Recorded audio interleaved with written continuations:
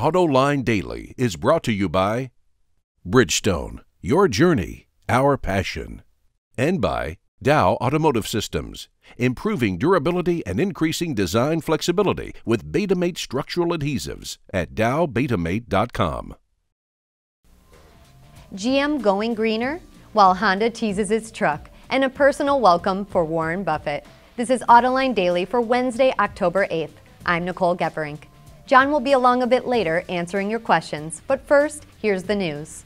And we'll start in Detroit with General Motors, where there's serious talk about Chevy growing its green lineup. With a new Volt due in the next year and the Spark EV only available on America's West Coast, Automotive News reports that the company is looking at an all-electric small car with a 200-mile range. Sources say it's based on the current version of its Sonic subcompact, but won't be available until at least 2017. Meanwhile, there's bad news on the Cadillac front. It looks like Lincoln's MKC may be taking sales from the SRX.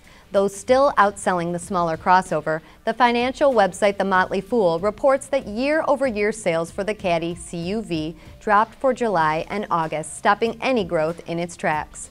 Maybe Cadillac should hire an Oscar winner to wax lovingly about its car.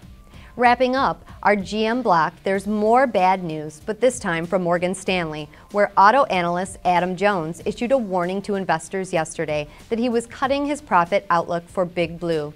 Those red flags sent the stock down 6%, a dip of almost $2, finishing below the IPO price from 2010. Of course, GM is hoping that the new midsize trucks temper some of those Wall Street worries, something that Honda doesn't have to think about for a year or so.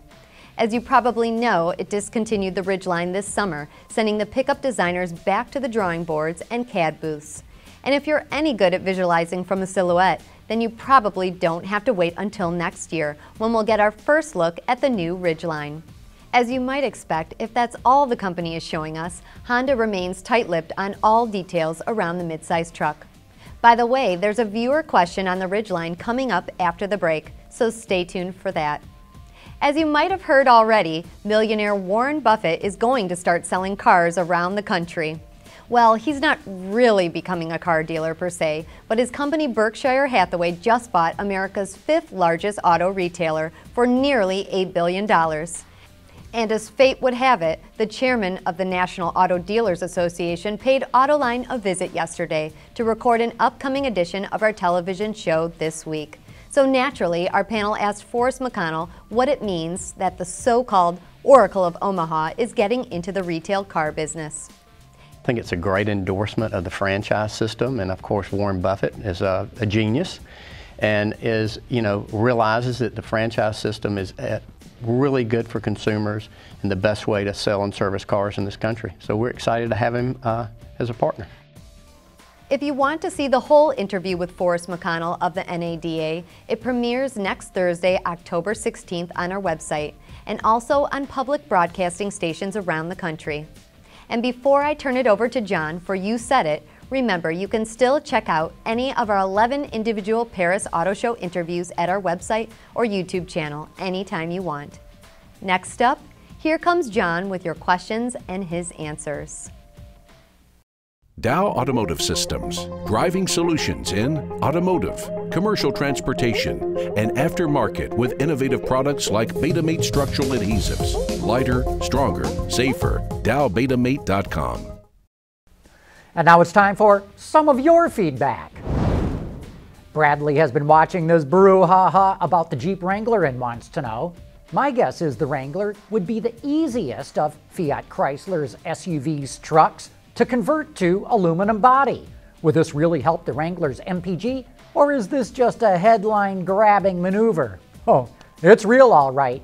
Making the Wrangler out of aluminum would definitely help improve fuel efficiency, and every vehicle in an automaker's lineup has to play its part. Even just improving it by a few miles per gallon can make all the difference between meeting the law or not.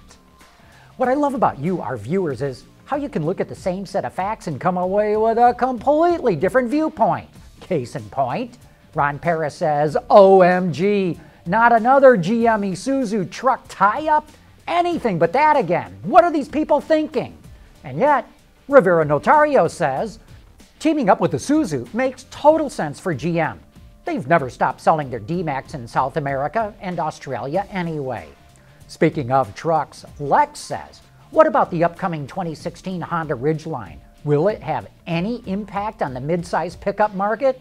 No, not unless Honda goes with a body-on-frame truck, and not unless it makes the pickup bed look like a box instead of having the sides of the bed go up and blend into the cab. It just doesn't look trucky enough.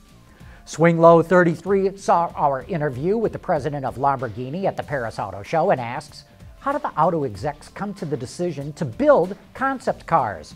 Stefan Winkelmann says it depends on the reaction of the public, but how does that work? Do they have someone survey people at random? You bet they do, Swinglow. If you go to auto shows during the public days, you may spot eager young people with clipboards and questionnaires asking people what they think about a car. They'll even ask about specific styling features, such as the grille or the wheel well flares. And if enough of the right people say they like something, it's much more likely to make it into production.